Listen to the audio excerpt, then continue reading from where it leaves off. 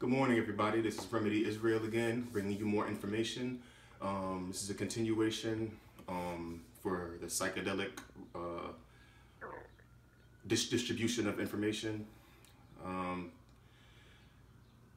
Well, really, it's a continuation. What I meant to say is it's a continuation of the book Realm of the Human Unconscious from Stanislav Grof, a European psychedelic scientist, psychedelic expert. So this. In the previous videos, I was going over the various different stages in the psychedelic experience, or at least the psychedelic stages and stratum that Stanislav Grof outlines and basically speaks on in his book Realm of the Human Unconscious. So this is about the perinatal experience. Now, peri, to give you the etymology of peri for perinatal. You know, natal basically means infants, so peri means around. So perinatal experience basically has to do with the experience or the time and memory of when you were a baby. The things, relating to your mom, you when you were a baby, what you were experiencing then, inside the belly, the feelings, emotions, maybe. I think it gets that deep. But this is the perinatal experience, meaning around birth experience. So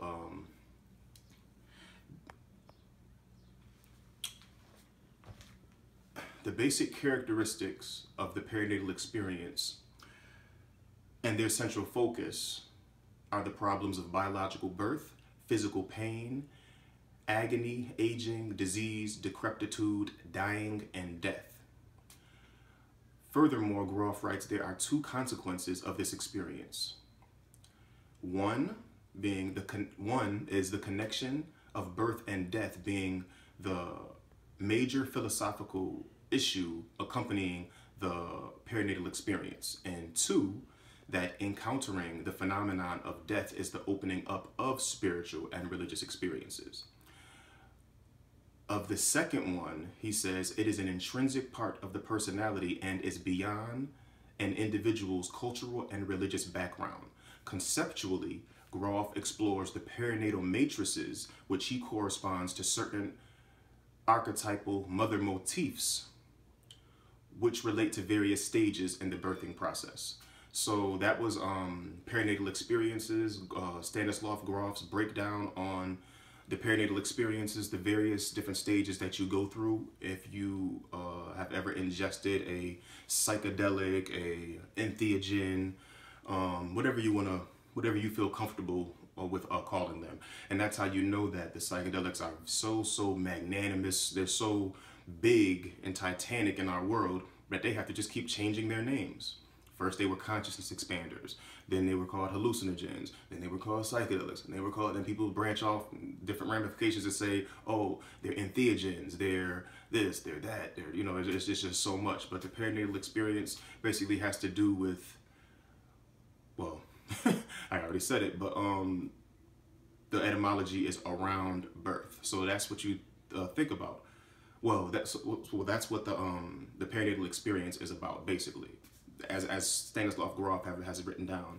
And in the past, when I have tripped, I have realized that when I did ingest those substances that I was thinking, I always thought about myself as a little boy, a little baby, and it's crazy. And then in other trips, I've thought about other people as being babies, whether if they told me about their experience as a baby or not.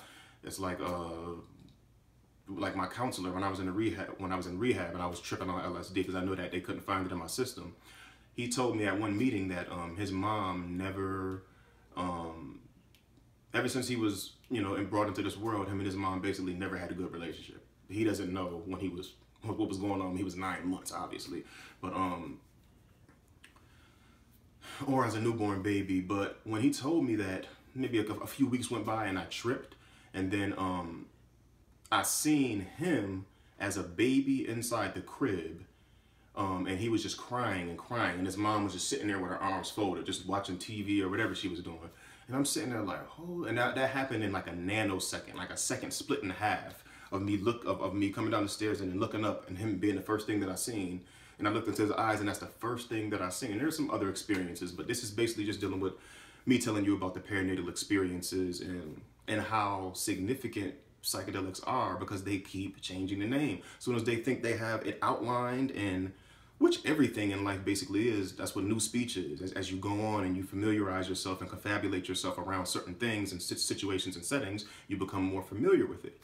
But yeah, as we become more familiar with psychedelics, we keep changing the name. Let's call it consciousness expanders. Let's call it hallucinogens. Let's call it psychedelics. Let's call it this. Let's call it. People don't feel no connection with the whole religious thing, so they're not going to want to call it entheogen, because entheogen means generating the God within you. You break all it down to the Greek and everything. People are like, nah, I don't have no thoughts. Major thoughts on God, and I didn't even deal with the whole God thing. That's what some people say or whatever. So they wouldn't call it. So they would feel comfortable calling them psychedelics.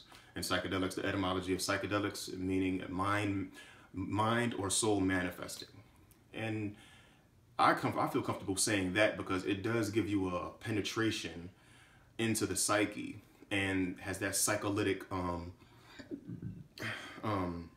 characteristics to basically dissolve. And if you look at yourself like a stiff brick or whatever, when you take the psychedelics, you dissolve and you be more, more relaxed, more comfortable, more free-feeling and everything like that. So this was a continuation of Realm of the Human Unconscious by Stanislav Grof.